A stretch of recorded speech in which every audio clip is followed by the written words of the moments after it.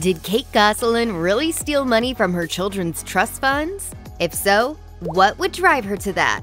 Once worth a fortune, Kate might not be rolling in dough anymore. Kate Gosselin rose to fame when her family appeared on the TLC reality television series John and Kate Plus 8. The show followed the lives of her and her then-husband John Gosselin as they navigated life with twin daughters and fairly newborn sextuplets. Following the Gosselins' divorce in 2009, TLC altered the name of the reality show to Kate Plus 8 and continued filming the family through 2017. Done. Aside from earning money and royalties from her years on cable with her kids, Kate also inked deals to appear on various other shows such as Celebrity Apprentice and Dancing with the Stars, both of which earned her a paycheck. She's also landed a couple of book deals. Since TLC canceled the most recent rendition of the family's reality show, things have looked much different for Kate, who moved out of Pennsylvania and into a home in North Carolina. Kate has sort of melted into the private sphere in the time since. She stopped posting on social media and doesn't interact with fans on Instagram or Twitter. And despite years of reality television under her belt, Kate doesn't seem to have much of a fortune to her name. So, where did all her money go? Kate Gosselin has earned millions over the course of her career, but by all appearances, she has never really lived like a millionaire.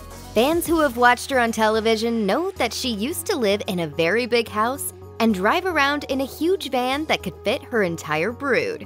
But she was always pretty frugal, especially when it came to shopping sales.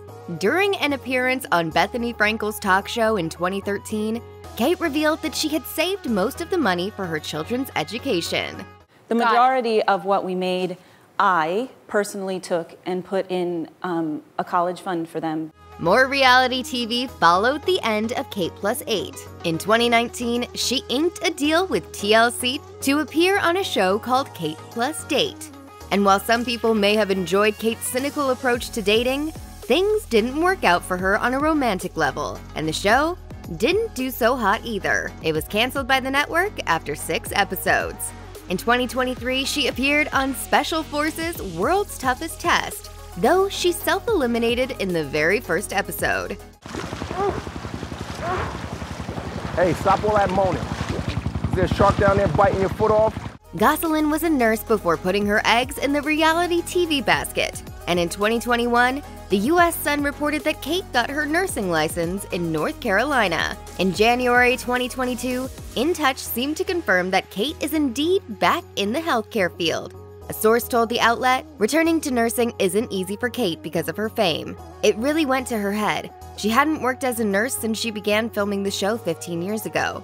But she has to do what she has to do. Reports allege that Kate earned up to $250,000 for every episode at the height of her reality fame. But now that that golden goose has stopped laying, the money seems to have disappeared. A source suggested to In Touch that her move to North Carolina was actually sparked by financial strain, saying Kate had been living a relatively normal life in Pennsylvania for years after her reality show fame began to fizzle out. The kids were in school and they kept her busy. Finances were always an issue, though. Kate had been living way above her means for years. Oh, this is a problem. Oh, this is really a problem. But that store had the most adorable, amazing things ever. Raising a brood of 8 certainly isn't cheap, and it sounds like a desire to maintain a certain standard of living eventually caught up to the star. The source continued, she had sporadic deals. It was not enough income to cover their way of life. Her bills were high with private school tuition, out-of-state college, a huge house, and property. In August 2022, further troubling details emerged when John accused Kate of illegally accessing money from their children's trust funds. The Sun claimed that court documents reportedly showed that Kate had withdrawn $50,000 on 2 instances from the trust. In return, Kate accused John of defaulting on his parental obligation, saying that she's entitled to over $100,000 in back child support. Unfortunately, it doesn't look like Kate will ever get that money without a fight. Weeks later, a source spoke with Us Weekly and took up for John, saying that Pennsylvania's Superior Court has declined the appeal for child support.